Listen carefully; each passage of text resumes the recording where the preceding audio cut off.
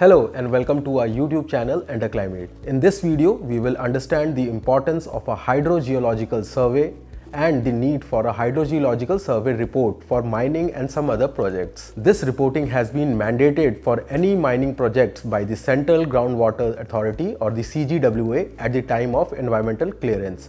So let's begin the video. My name is Shalin and welcome to Enterclimate. To assess the risk of water quality impacts from the project to the groundwater resources, the project proponent must submit a hydrogeological survey report. As per newly notified guidelines of CGWA, all projects related to any mining activity or any project that is extracting or proposing to extract groundwater above 100 cubic meters per day in an overexploited, critical and semi-critical areas must submit an impact assessment report. Such reporting is mandatory for existing or proposed withdrawal of groundwater regime and must be prepared by accredited consultants and submitted along with a report on socio-economic impacts on the region.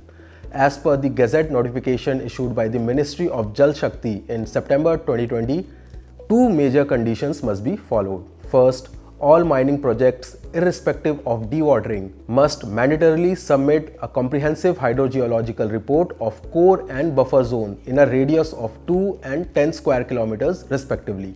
Secondly, in case of dewatering more than 500 kiloliters per day, groundwater modeling in a 10 kilometer radius is mandatory.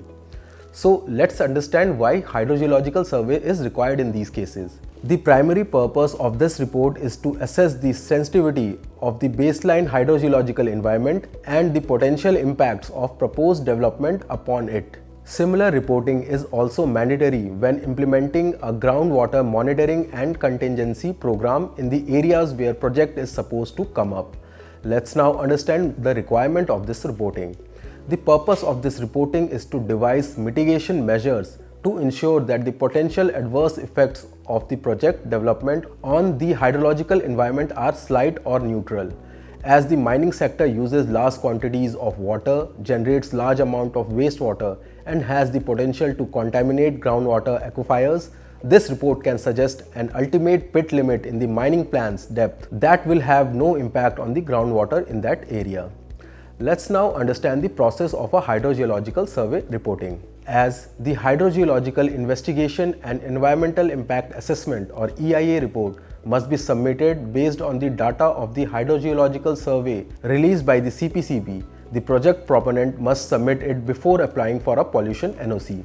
Apart from the above mentioned aspects, a hydrogeological survey must also consider aspects such as the report must comply with the procedures outlined by the Central Groundwater Board, such as the standard assessment of water quality, potential infringement of national standards, evaluation of groundwater availability, and the impact of the proposed activity on the aquifers, water quality, and other abstractors. To obtain, study, and synthesize background information, including the hydrogeology and existing borehole data, to improve the quality of assessment and identify issues that might impact groundwater scenario due to proposed activities such as setup of an industry, power projects, mining activities, etc.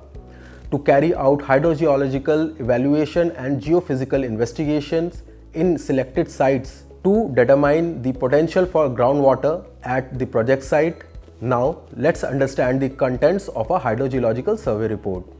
The report must include information such as the introduction of the report, a site overview, methodology and results, conceptual hydrogeological model, and groundwater contamination assessment. Let's now understand the importance of this report. So, a hydrogeological survey report must be able to answer issues such as what are the groundwater flow directions, paths, and flow rates in the aquifers and aqueducts.